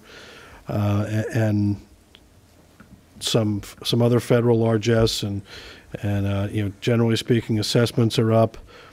When that stuff falls, then we're looking at really difficult decisions of whether you're raising taxes. I just wonder about the sustainability of this. So I think if we start to see some of these developments happen, like if we're starting to sign on the dotted line of some of these infill parcels, let's revisit this, right? Oh, I mean, absolutely. And Thank you. try to have those fun. I'm just one guy up here, so I'll look to the others too. I'm with you. Councilperson Johnson, you're supportive of. I am supportive, but I also could see the rationale that everyone else has given for declining. Yeah, I'm sort of where you are. As we increase the population of the town, let's continue to revisit. I asked a colleague of mine who serves on a city council of a city in California. They have 10 times our population and 19 officers. And so just trying to understand I think we probably do ultimately need more officers, but agree that this federal largesse and even the state has had to tighten its belt already with revenue projections coming in about $500 million less than expected. I think we have to be careful, but I also have said this since the day I got on the council. I think we should be charging developers a whole hell of a lot more to build here. And so if and when we get a new plant, I think everyone should benefit from that, town department wise. I got a call from a developer again today, and a architect asking, and my response is that nothing's changed in the last 2 weeks. that if they want to put together a plan to present to the Planning Commission, that my recommendation would be wait until the state has struck their budget and the council has an idea of the monies that are coming in, and then be advised that the PER for the council to look at the costs associated with this plant and the various scenarios for the plant that they will present in the PER is going to be in early to mid-June. So that absent these data points, the council, I don't think, is going to make a decision. But I think if you want to push forward with planning and say, hey, this is what we would like to bring before, I'm sure the council would like to look at that. But if you're going to try and ask them for allocations right now, I don't think you're going very far, so. I do have a question. While we have talked around, and Council Vice President Kaiser just mentioned this, the consideration of impact fees, I would just be curious to know what the temperature is up here on agreeing this evening that we should make that a priority to put together some sort of tiger team. I've continued to say that I'd like to see some sort of formula for the police department. I'm sure there's something for Public Works that as we grow, there's an operational impact that we've kind of predetermined in a calculus. So I don't know what to do talk. that tonight, but I would like I'm curious if we're all on board for that, if you don't mind my asking. I don't know where the Tiger team is, but I'm happy to participate. I'll just, Sadly, I do. I just think as we try and tackle affordable housing, right? Every nickel of those impact fees are passed on to the home buyer, right? And I think so. You create an environment, and we've seen this in other places. We're acutely aware of it. Where you can't build affordable housing, right? Because you need to be building these $500,000, $600,000, $700,000 houses. And so I'm not opposed to talking about it. I just must be mindful of. We agree that there's those additional factors. You can also, you can tier everything for equity purposes and waive impact fees for workforce housing. And so I think there's conversation to be had about there being a difference in terms of how much money the developer is going to make building townhouses that a teacher and a firefighter can afford and building $700,000 homes. For economic viability, what we should be doing is spending money to get economic development in that business park that underutilizes resources and overpays on property tax. Like, Whatever the business park can recruit. I thought you said us spending money. We should put effort towards it. How about that? It's assisting in the recruitment of businesses. Yeah, I agree. However form that may take, that's where you'll get a balance in your budget. Resources you need to do what you need to do. With respect to police staffing, the last time we had the major surge in the number of officers, the underlying determination was to make sure we had 2 officers on the road 24/7. That's right. That was really important because at that time there were solo runs and it was scary. It was bad. It was bad, really scary. The crudest math says you have to have 5 employees to run 24/7, 365. So you're right at that. Additional officers or floaters or filling in for vacancies, those sort of necessary things. But you're right at probably what you need to run 24/7. That and including the supervisor on that group as well for oversight. Right. Are we otherwise good on the police department general fund budget? I'm having a hard time understanding a specific line item, the 7130. It seems to be a roller coaster ride. The health insurance. It's a deductible reimbursement. It's basically based on enrollment from FY23 to proposed FY24. Okay. So if there were, In prior years, it had been less than half of what you've budgeted this year. correct, I'm just having a hard time understanding the math. No doubt you have math to back it up. I'm just curious. right. It depends upon if they were enrolled at the time and didn't enroll until recently, or if they got married, or, so a lot of different changes can occur that would, again, change the tier level. And we're also trying to track it a little better now. A lot of times we lumped some of it in with the health insurance line, and so now trying to separate it out more so that you can see it separate, but also so that we can track how much we're spending each year. Got it. And that's another one of those numbers that may mathematically change based on head count. Yes. Thank you.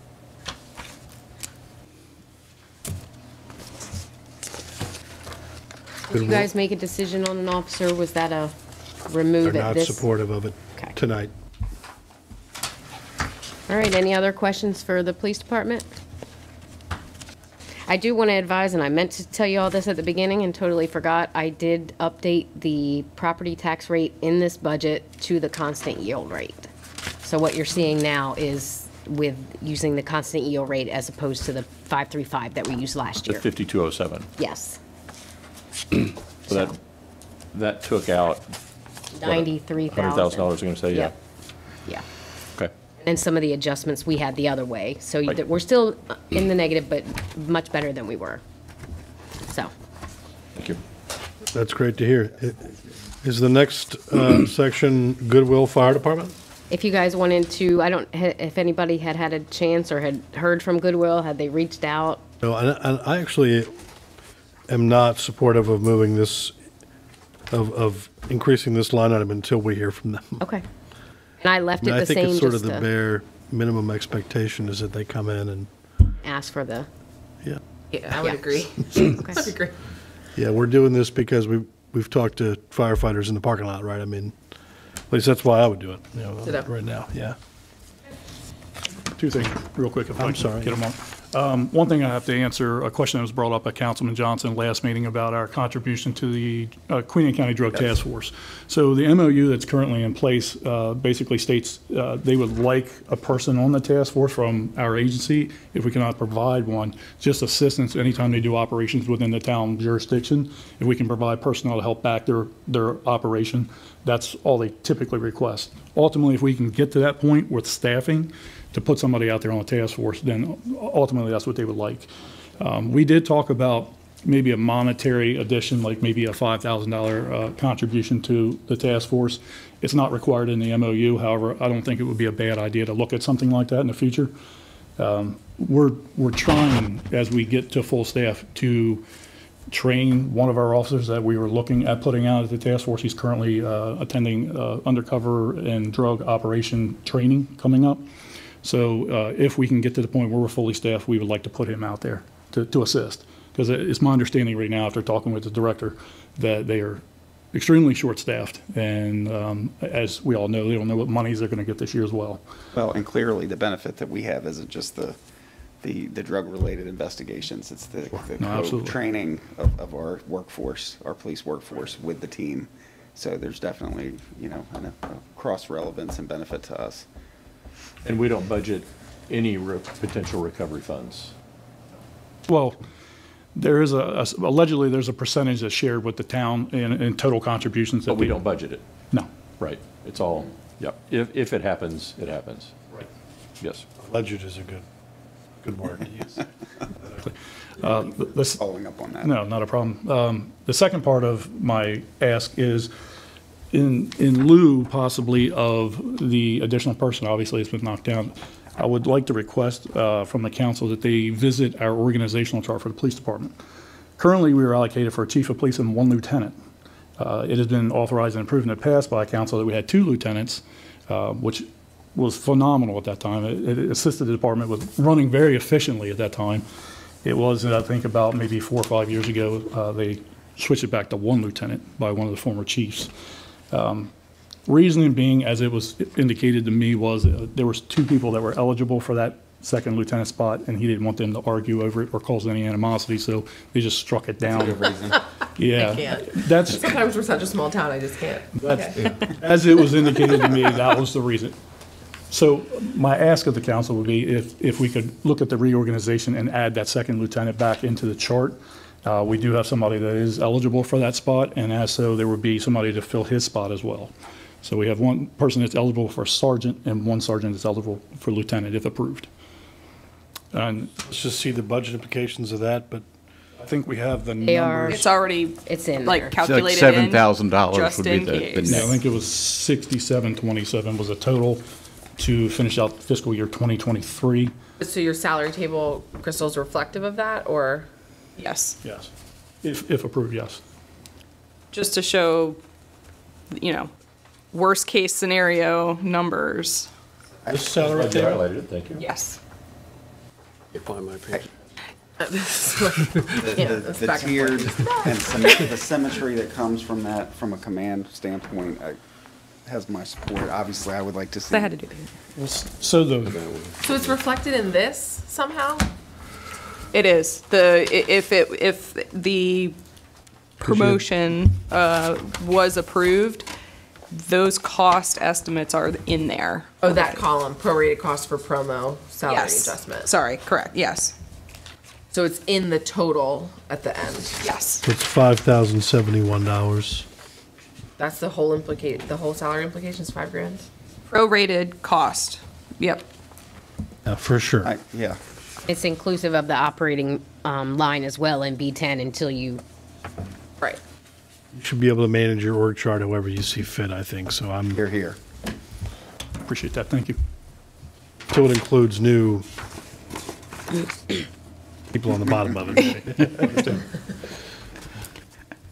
All right, so we're good with Goodwill? Somebody's gonna ask them to come in? Maybe I'll take care of that. I'll take care of that. I know a guy. I could drive by there. I don't know a guy, but I could, I'm sure. Oh, yeah, yeah, you do. We all know the same guy. Oh, yeah. Sorry. Sorry. Streets General Fund. All right, Kip, you're up. Hold on, I'm getting there. We'll just, I'm just gonna stay here, is that okay? an overview, Okay. overall, the budget increased 271,000. Two of the big things, you'll notice the salary increase. That's because the two that were working in the water and wastewater are now under the streets. And the HUR money that the state proposed to give us is 60,000 higher for '24 as opposed to FY '23. For where? What was that last one? Oh, I'm sorry. It's C11 7440 Yeah. STRE. You'll see an increase of 61,000 there, and what we get a letter from the state that tells us the expected HUR. So right now, the expected HUR for '24 is 285,000. Could that change? Absolutely. They change it a couple times a year. So I'll update as I get new letters, but right now, this is where we stand with that. So I Okay, so just- the 271 is not all Centreville taxpayer revenue, is what you're Correct. saying? Okay.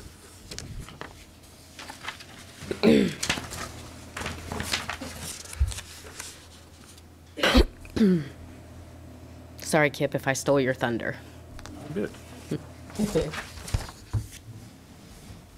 There are no new positions in this operating budget that you have in front of you. Salaries is strictly just the transfer of the water wastewater operators over to C11. So walk me through what's happening there. No, what happened was, because we couldn't hire staff to, On the street side? on the water and wastewater side. Okay.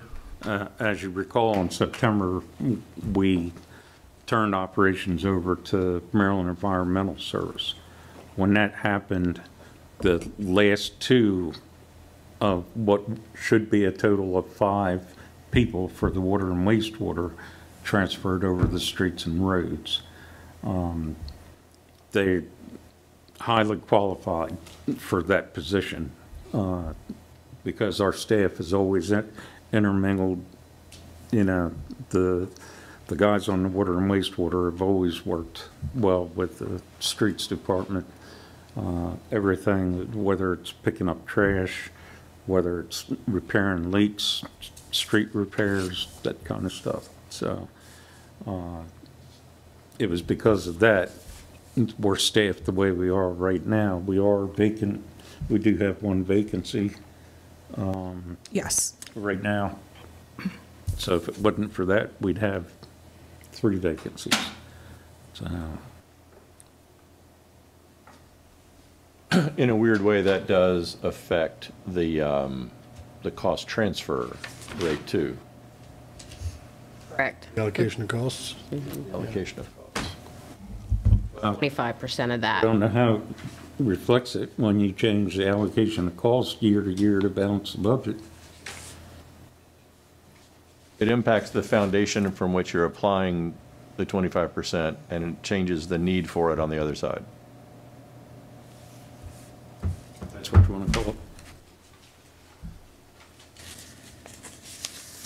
So essentially, the 25%, right now, we have 25% in the budget Right. for allocation of cost transfer from general to enterprise. And those positions are inclusive.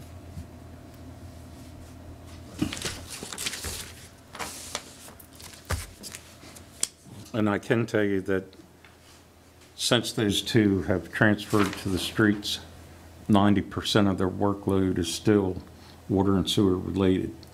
They're still the same people that read the water meters. They're still the same people that repair the pivots at the spray field. They're still the same people that do the repairs that need to be done, both water and wastewater plants, pump stations as well. One of the heavy costs last time MES run the plant was everything got contracted out. Because we still have that skill set here, we can utilize them to make the repairs to the pivots and things of that nature. So When do we plan and or hope to take over our own plant again? When there's a new one, or, I mean, I think we would love to take it over with the new one. I think if you're hiring towards a state-of-the-art plant, we would stand a better chance. But I think that would be the earliest we could really look to take over our own plant. because I know this isn't how you want the situation to look, so it just, Hiring MES was like being punched in the gut to me. I'll put it that way. yeah. But with the workforce that's available, the skilled operators are not there, and that's where the whole problem is. It was quite a hit to us when our lead operator that had been with us for 13 to 15 years left and went to the town of Easton because he could make significant more money there. And besides that, he's only on call once every 5 weeks. He also gets a take-home truck the whole week that he's on call. So there's a whole list of those kind of opportunities out there that skilled operators are not going to come here to work for.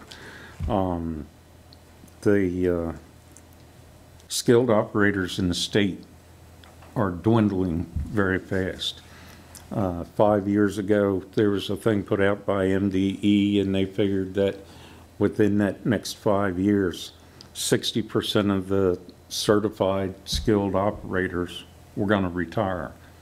And it's going that way. And there's no younger ones coming back in to fill those positions. It's a rather daunting task for an individual to do all the studying it takes and to pass these certifications. It's no simple task. So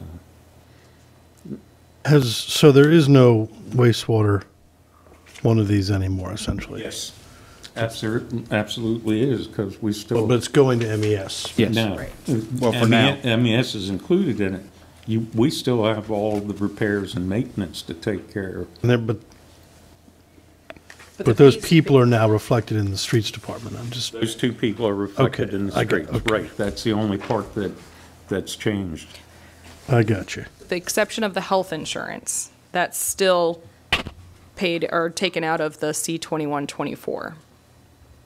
And we do have one employee that's taken out of the water and wastewater, and that's our program manager, because that's where her work hits. And then it gets reimbursed from ARPA. Okay, Thank you. Yes. C21. So it's page 20. Sorry, that wasn't indicated on my spreadsheet. I'm C21. constantly impressed with how lean of an operation you run. I'll put it this way. We can't I know. do it anymore. I can't do it anymore. Well, a couple of remarks I was going to make. That when we saved the, when we decided to take the funds to pay off the debt out of the fund balance instead of operations, I was hoping we could dedicate some of that extra funds to repairs and maintenance for you. So remind me of that when we get around to finalizing.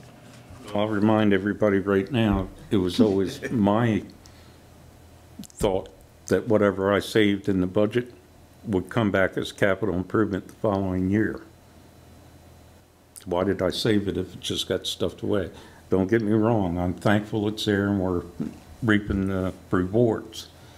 But if it wasn't for the capital expenditures we did here in these past couple of years, we had trucks you could see through the floorboard and watch the road go by your feet. You know, that's entirely uncalled for. We've taken care of that, right? I mean, A lot of it, there's still a long list of stuff there. there's no more trucks that you need, there's no Yeah, more. oh, definitely. There's our vacuum truck. That should have been replaced 5 years ago. You know, and that's a big Now, when tick- you say your savings, you're under budget every year that's in the black should be rolled in to your next year's capital budget, I'm in complete agreement with you. So, I think this council's got a decision to make. I think I've already made it intellectually, whereas you're looking at a funds balance. I'm not sure the funds balance is too big. I think it's being under operationalized, right? You shouldn't have people, you look, I know you're only 30, and so clearly this is taking a toll on you. So, shouldn't be. And this is a wig. People shouldn't be losing sleep Yeah. with $6 million in the bank, right? And I think that's kind of, if anybody's going to take anything home from this. And so I agree completely. Let's start to operationalize some of that stuff, particularly on the streets projects that we need to produce to make it happen. I mean, those are the kind of repairs that only get more costly. And it's not like there's not other streets that are coming. At some point, Elm Street, I don't Northbrook. And Yeah, Northbrook, who knows, Centreville is right? a prime example of that. If Yeah. nothing else, they're going to need to be repaved at some point. You So, bet. Are there vehicles where we can see the ground below our feet that we still Right have now. in the fleet? The vacuum truck, is there anything else? That's the worst one on the list. I will tell you that there's two other ones. There's a 1989 truck we're still using. What kind of truck is that? It's a utility truck. It's a 1-ton with a utility body on the back of it. Is that the old fire truck that you bought a couple of years ago used? Yeah, and we bought that because it was a very low mileage truck. It was an old fire truck. But what we found out, that truck was in great shape for its age. But when you start using it every day because of its age, it's still a good truck. And don't get me wrong, because I would probably replace one of the others before I actually replace that.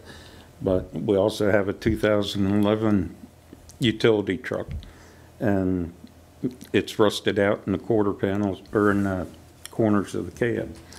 So I'm glad that we made the improvements to town hall that we did to paint and get that nasty carpet out of there and those things. But the work environment that we have other employees in is largely a vehicle. We have a handful of employees sitting in town hall, and it's very public facing.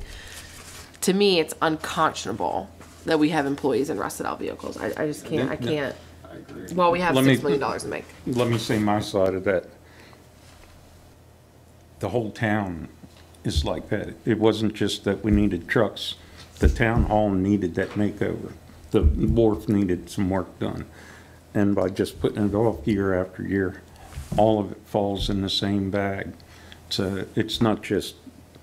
No, we're saying the same thing. I'm not saying we should have replaced a truck instead of doing town hall. I'm saying that for me, the decision to repair town hall was because I want our employees to have a pleasant Exactly. work Yes. environment. And I feel Thank that you. way about a streets employee, a town clerk, and anybody. Well, and safe. I think Yeah. pleasant is nice. Safe is essential. Yeah. We've had many conversations about the vehicles, both fleets. How do we modernize that? But also, how do we modernize it in a structured way that it's not all at once, where everything needs to be replaced again all at once? How do we phase it over time? And what are our worst ones? What are our biggest needs? How do we approach that? So, Is there anything in this general fund budget, though, that you feel like is, we're talking more enterprise capital budget, right? What we were talking about was capital. Yeah. We're just basically right now focusing on the streets department here. Right. Does anybody have any questions about this budget, about the general fund? I don't. Streets budget?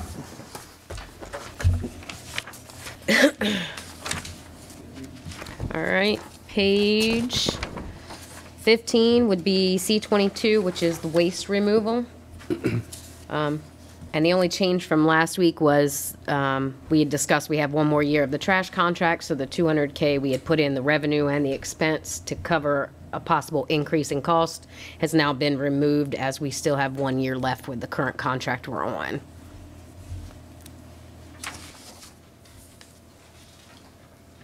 Is the contract with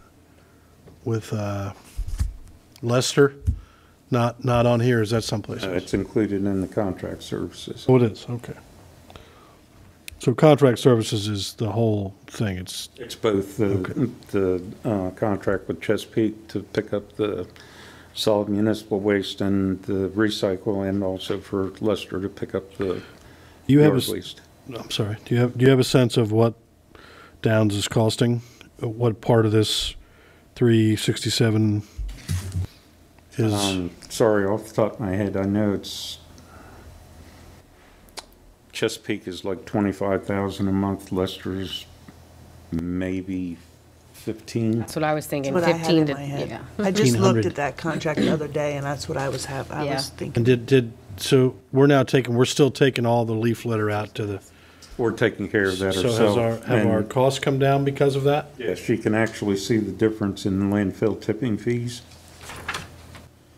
Actual as of yesterday's date, Oh, wow, 2023. that's, 4,011. Don't get me wrong, we still have, twice a year, we have to call a contractor in to grind it up, but we grind it and use it as mulch. But even at that, it still appears to be a savings. So, do you guys have to go down there and cut bags open? Just talk a little bit about like, Lester Downs staff takes care of that, but our staff does have to go down, push it up in a pile and maintain the pile and stuff, things like that. When it's chipped into mulch, we have to do something with that, store it somewhere, or it gets used around the farm at different things too. I wonder if anybody watched Fraggle Rock as children? There Did. was that giant leaf, that giant leaf pile monster thing. That's what, Best thing in the world. yeah. That's what this reminds me of. Dan and I are left out of that discussion. Yeah, we missed that. What'd you say? Fraggle Rock I said now? Dan and I are left out of that discussion. I'm sure you had good kids shows too. You know. Once you got Not as good. once you got the oil lamps lit, I'm sure. You all right, so Parks and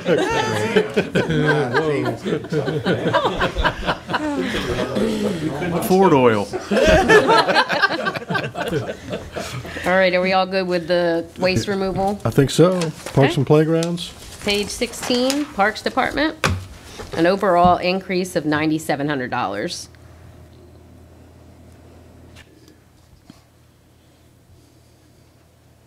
Is it we earmarked $135,000 in the FY23 budget for trails construction. What is that? 128,500, yes. Oh, sorry. No, I just wanted you to have the right number. That should be getting staked out in the next, Okay. It's still encumbered. Yeah, it's in the works. It's getting, we got the contract to have the engineers stake it out, good. and Mike's gonna be working, or well, he is working on the RFP to have a contractor blaze the trail after that. it just So we had talked about some bridges there that might be just felled logs. Is that what we're going to do? Or we have some options? It's too early to tell Okay. that. We have to get the trail blazed. There's, Mike's looked at a lot of options. That's is exactly one of them. He's looked through a lot of, the state and Department of Natural Resources, what they use on backwoods trails. Like Okay. that. Oh, that's exciting. Thank you. Yep. We good here? I do have just one comment, and that is, just as a side note, the festivities and beautification team had a meeting about the Centreville and Bloom project and made some really good suggestions that Mike was able to hear directly as the Parks Board chairman. And I envision them coming forward as a board to say, we could do more. Not that there's an opportunity to put a number on that this evening, but just for situational awareness. I think this group's going to do some crowdsourcing funding independent of the town. But in a perfect world, it looks like the Parks Board wants to kind of work together with the private team. So just FYI. Are you suggesting a placeholder in this budget for them? To be honest, it would be great if somewhere between like 5 and 10, based on just some numbers I'm hearing thrown around for some low-hanging fruit projects. Talking about the Park Advisory Board? Correct. We do have a budget line for them, and it rolls each fiscal year, so they have about 12,000 right now, and then 6,500 in the budget for this year. Yeah. 6430.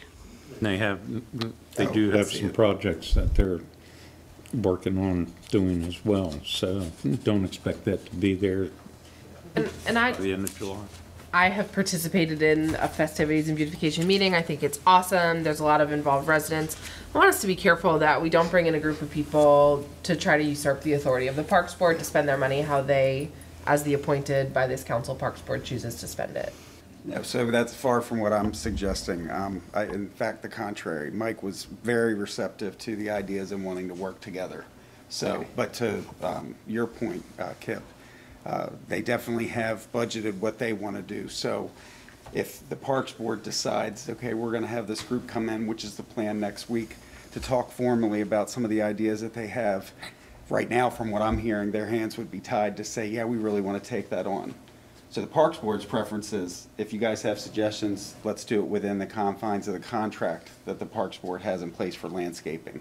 So it's, the handshake that's in place right now is actually really good. And I didn't necessarily expect it to be negative, but Mike seemed very positive about that opportunity. So I wish he was here to speak directly to it, but so definitely not looking to do what you were alluding to, Council. No, I'm just saying outside of hearing from the Parks Board that they're interested in an increase in their line, I feel similarly to this about it, how I do about the fire department. I mean, Yeah, and that's why, to Jim's point, if it was, excuse me, trying to get our last names, Councilman Beecham's point, if we maybe have a placeholder, and then I would ask, especially if their meeting is early next week, he would probably be in a better position, of course, to come in and advocate for that directly. So I talked to Norma this week because she had asked, and she said they were having a meeting. So she'd asked what their balance is now, and they have a little over 12,000 plus 6,500 in the budget for FY24 as of right now. It's a good war chest. Yes, absolutely. Anything else on parks? Does this D10 include the operating expenses for the slips and whatever at the wharf area, or is that somewhere else? Marina revenue is, are you talking about the revenue side? Well, the expenses. I mean, There really aren't any There's no electric? expenses for the wharf there's no electricity? slips. There is electric, but it was just installed last year, Okay, so so it it's not- hasn't been used yet. But Would have to be will- budgeted though, right? I'm sorry. Yeah, it would have to be budgeted if it's And going to that get used. Your so. electric supply and, So that's it, that's what they There's do? a $2,200 increase in wharf electricity. Okay, so supply. that's what WAR means, the slips. It doesn't mean the WAR wharf building, it means the means the slips. wharf part. Okay, it means So the park, all right. it's just All right. easier for us to distinguish what's the wharf park and what's the rest of the parks. Okay, gotcha. Because of the size and the All right, expense. yeah, I don't know all the codes, so. No, that's All right. fine. All right. No one would care. Main Street General Fund. Any comments, questions, concerns? These are just really strange amounts that it So, increases. $11 Karen had originally gone through and just added 3.5%. like across the board to the budgets. We had talked about just taking this back down to the 40,000 I just, It for will. next week's meeting, it'll be down to 40,000, not the 41,402. With This those is just weird, based on like a calculation and not Yes. because things have changed in these. Right. Okay. Correct. right. Yes. Well, we were Like, anticipating what? $88 going up for downtown. I was really perplexed, but I would not be surprised if she had it down to that level of detail. So. No. And she would. Well, yes, she would, but no, it'll go back down just to the Yeah. flat 40. So I'll put, So. for the next meeting, I'll have that at 40.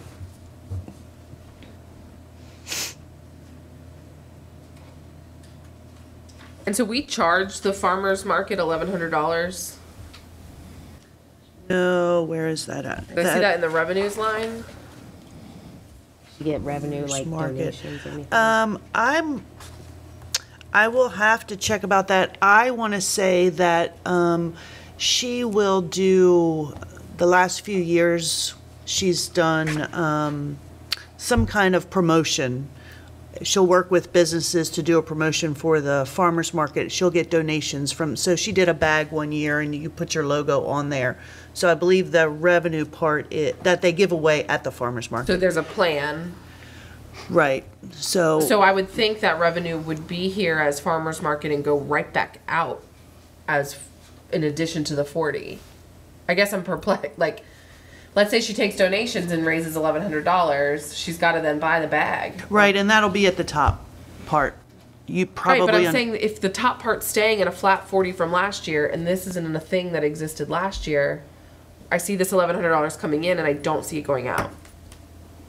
I would be disinclined for us to take money from businesses and do nothing with it. So she said it should be 4,100 if we're going to put another Right, it $1,100 should in be the revenue stream. $41,100 if the point is for her to raise $1,100 to support the farmer's market. Yeah, That should and go I'm back out. not positive Let's if get that's some the more 1,100, but more than likely it is within her contract services that she has up there. It is included in that We'll contract find out. services. But Yeah, we'll find out. I'm just incredibly supportive of the farmer's market.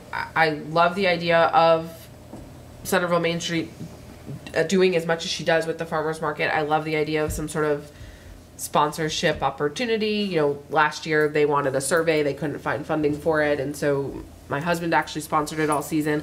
Would love for that to be formalized in some way by the farmer's market, but if people are donating to a fundraising effort for the farmer's market, to me that should be over and above what we had already budgeted for Main Street and really be a come in, go out. Because if I'm a private business and I'm sponsoring the farmer's market, I want my dollars to go to the farmer's market. Okay. Cemetery General Fund? Just a small increase of $3,000, basically in the contract services. Kip, my assumption is rising costs. Rising costs. Is the driver. Yes.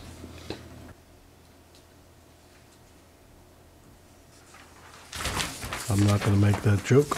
All right. Where are we on the information gathering? I haven't heard anything back from Deb this week, so yeah, we're still working it. I mean, the last you and I talked, she was looking for some other information. At this point, I'd be satisfied to know what are the other municipalities that own one. So that was the trick. The state doesn't know because they don't oversee them. Okay, so then maybe she's not the person to answer that question for us, and who else have we asked? I've just worked with her. I've talked to some, For a year, you've worked only with the person that you were put in touch with like a month ago. yes. Okay, got it.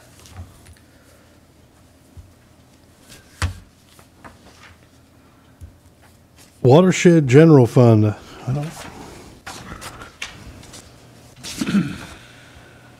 don't, Decrease in the budget for $1,200 based on contract services. what is the watershed? Watershed is everything,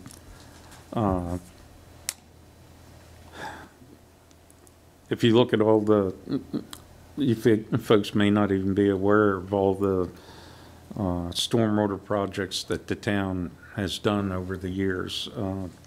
When Eva Kirshner worked for the town and all of this stuff came up with rain gardens and all of that stuff, there was big grant money out there. Eva was in the forefront of the state, put Centreville on the map for getting so many of these kind of projects. This watershed looks over that also, and at this point, Mike works for us, and he goes to the implementers meetings and the Corsica River Conservancy meetings and stuff. You know, it's kind of like a watchdog effort for our stormwater and that kind of stuff. With that being said, you'll see the street sweepers included in this, the maintenance of it and everything, because we can charge that again. This not only that, but we get credits also for the number of tons of waste that we get rid of from street sweeping as well. So. Yeah, thank you. We're at 7:35. We're at the Enterprise Fund. Do we want to keep going? Or do we want to? Let's save some fun for next week. Fun or fun? Well, I'm going to miss the fun, so. So next week, what I'll do is I'll bring you 2 packets. I'll bring you one to show the changes from last week to this week, and then one to show the changes from this week to next week. I'm going to be And the joining on- IT list. I promise Council Vice President Kaiser, I will get that next week. Appreciate that. I'm going to be joining on Zoom, I think, next week. Can I ask a favor of council? And my apologies if we, and I'm speaking for all of us, if we missed something that you asked for at a meeting. All of us, all of your staff has looked at these numbers so hard for the past number of weeks. Things all kind of run together. And if you have an ask for us, I would ask that you put it in the email and send it through the town manager to us, because it's very easy this late at night for us to miss a note or miswrite it or anything. We're all here to serve you at our best efforts. Thank you for that. We'll do that. Can I get all these sent electronically for next week? Because I'm not going to be here, so I can. Yeah, I'll need them absolutely. electronically, too. Yep, Right. and if you want a printed copy, I can bring them to you. I No, can no, have I them. don't want any paper. Oh, not here. You're welcome to come to Williamsburg. Out of town. Question to move the meeting to Yes, I will make sure you get them electronically. But Steve is I'm sorry. zooming in. Blonde today. Happy birthday. Today's her birthday. There is a Happy citizen. birthday! What you. better way to celebrate? Yeah, she sets the schedule, so that's a choice. That's right. Absolutely. What were you thinking? It was good luck. You're supposed to say that before. Yeah, know. before. I know. Citizens Forum? Motion to adjourn? You can make. Second. Thank